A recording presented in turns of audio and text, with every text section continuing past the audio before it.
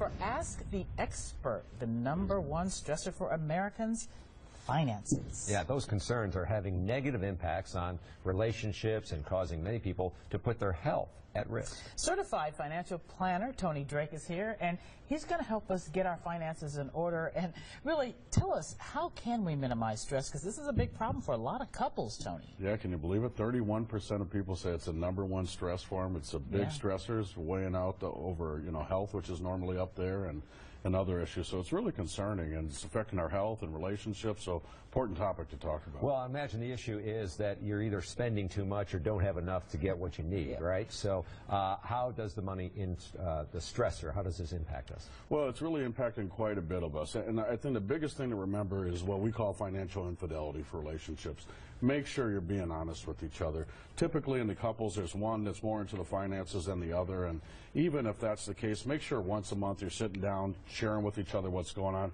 Get rid of the secrets. Don't have the secret bank accounts, the secret expenses. So make sure we're being honest with each other. That's a big first step. So what can we do to actually minimize our own money stress for our families? Are there steps we can take, Tony?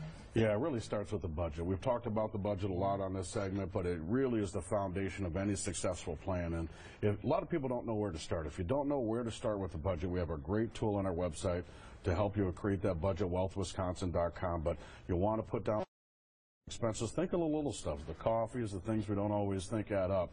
That's going to make a big difference. So when you say make a budget, I mean, look at what you're spending for gas and groceries and child care and education. I mean, those are the big items, and even the little items? Even the little stuff. It adds up. There's some great apps if you're into technology nowadays where it'll track it all for you. You can link your bank accounts and your credit cards, and it'll track all your expenses. But a lot of times we find it's what we call the latte effect. It's the little stuff that makes a big difference. Yeah, my dad always said just have wants that are less than your needs that are less than your wants. So don't spend what you don't have, basically. I mean, that's the American way, right, unfortunately. But if we can spend less than what we're bringing in, start to put some of that money away. We want to build up that emergency fund, pay off the debt, and as early as possible, you want to think about retirement and start sticking that money away. So how do you approach the debt? Because some people might have multiple cards, and they've got one that has a higher end and then one that has a lower end. Should you try to get rid of the lower end one that you maybe have a couple $100 on? How do you pay that off without adding to it?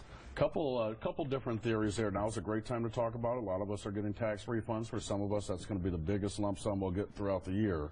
So that's a great way to apply to that. I really like applying it to the small balances. Get some momentum. Pay those off, see those get off the list. Then you can start to pay off some of those bigger balances. But get a plan in place and get that started. Are those debt consolidation programs good to you? Some of them are, some of them aren't. You have to be real careful there. Some of those consolidation programs are run by the credit cards, so they're definitely in the interest of those companies. But there are some great legitimate resources as well. Tony, always appreciate your insight. Thank you. Thank you very much, Tony Drake. And if you have a question for the experts, you can email them. Email our experts at AskTheExpert, today'stmj4.com. You can leave a voicemail number. Here it is, 414-967-5253. Or leave a voicemail.